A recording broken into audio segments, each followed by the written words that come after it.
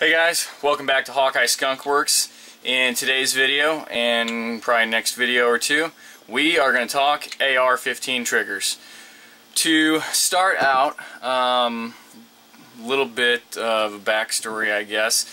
I shot a little competition about a month or so ago, and I've decided that just the plain Jane DPMS trigger that I have in my AR is not good enough for me anymore.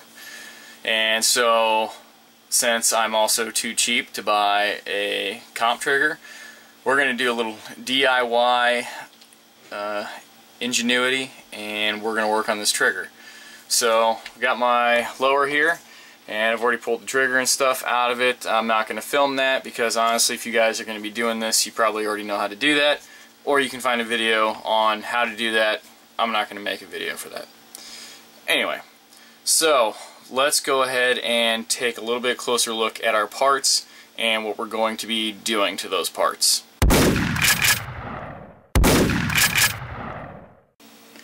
Okay, here is my trigger disassembled. I'm going to point out the parts that we're going to be sanding on. I'm also going to put a link in the description to an excellent write-up where I got a lot of my information on this and what I based my video on. So we've got about 5 points that we're going to focus on for sanding. On the hammer here, we're going to be sanding inside here, which is where the disconnector and stuff goes, and then we have this part right down here. And I apologize, I'm probably going to butcher some of the technical terms for the parts of this trigger. I'm not an armorer, so we're just gonna, give me a little leeway on that. So up here and down here is where we're going to sand. On the trigger itself, we're going to work on these squared off faces. And over here, which again I think is going to be part of the disconnect, we're going to sand and polish up here. Now when I say sand, really what we're not going to sand. I mean, we're going to use sandpaper, yes, but what we're really going to do is I'm going to try and show you. The fluorescent lights are not helping me out here, but on these machined faces, it's not etched by any means, but it's definitely not, for all intensive purposes, smooth. And that's what we're going to be working on. Trying to show you. You can see the light refracting off a little bit there, and on the front a little bit. What we want to do is just get rid of any of the little striations that, if you pull your own trigger out, I'm sure you'll see that are on there. The goal is to smooth but not remove material, because when we start removing material is when you're going to start getting yourself in trouble. So on the write-up it says to start with 600 and finish with 1000 grit. I've got 400 and 1200. That's just what I had on hand, so that's what I am going to use. Now before we actually get started on the sanding and polishing, I put this trigger on my trigger scale, which goes up to 6 pounds, and it wouldn't pull the trigger back. I'm guessing it's somewhere between 8 and 10, probably closer to the 10-pound range, and it's very, I don't want to say like clunky, but you can definitely tell there's a point where it engages and you're actually pulling the hammer back some more. It's almost like a dual action trigger on a pistol. It's I don't know, I don't like it. So that's where we're going to start to try to eliminate that feel. I know it's not going to eliminate all of it, obviously, because that's mechanics. It's not going to go away, but hopefully the feel of it will be improved. And I'm also going to be using, after I get it all polished and put back together, some oil. And the oil is it's TW25B, which is lubricant and protectant, it says. I've seen it recommended on this write-up that I've been referring to, and a lot of you guys on the Facebook page recommended it. I've seen it referred to as Trigger Job lube in a tube, basically. So we're gonna sand and polish a little bit. We're gonna lube it up, and we're gonna try it out. And that's gonna be our first stage of improvement. And then we're going to move on to a second stage of improvement, and we'll touch more on that when we get to it. Let's get some sand, and on the trigger part here where it's pretty square, what you're going to want to do is put the sandpaper on something flat and hard, like I'm going to use my workbench here, and just very gently sand it back and forth, because you want to keep those sharp angles on there, but you want to smooth off the faces. So.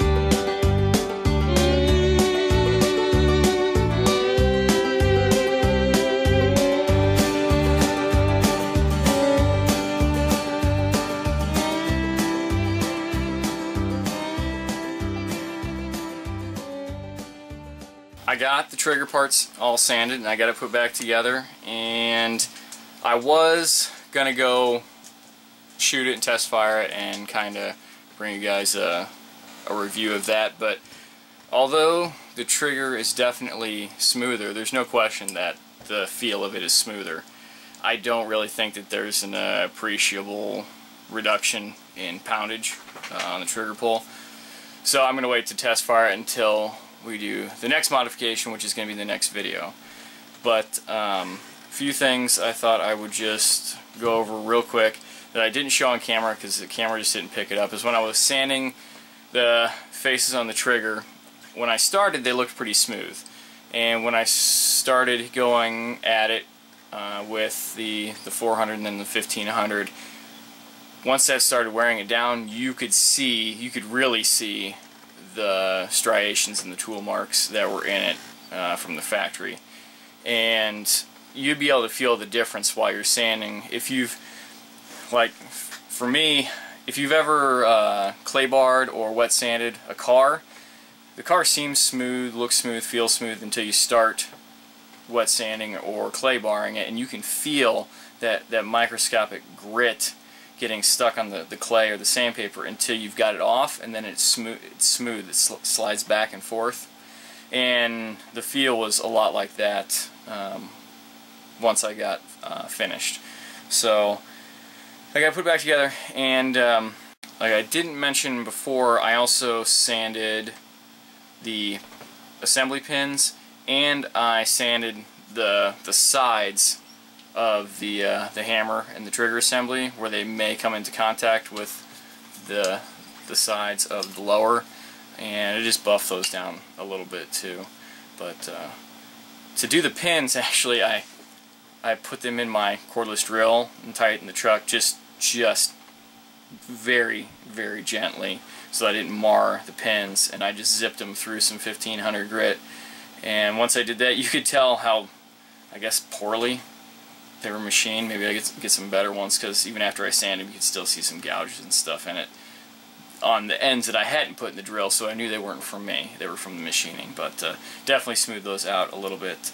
And like I said previous, the lube that I used is this TW25B, and I got this in a little syringe applicator off Amazon. It's pretty neat. You just twist the top of it and it opens it, and then you just twist it back and it closes it, and it lets you get down into those tight little spaces. I think I'm going to blow apart my pistols and give them a good cleaning, and give them some lube with this in there, and see if that makes a difference in the smoothness there. So alright, I've talked way too much and rambled.